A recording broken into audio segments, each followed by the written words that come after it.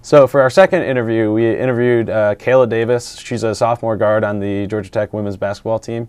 Her father, Antonio Davis, played multiple years in the NBA. He actually played for my favorite team, the Toronto Raptors, for a few years.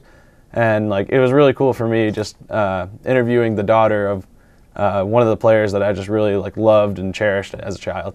I thought that was really awesome. I learned definitely how much preparation goes into every aspect of an interview.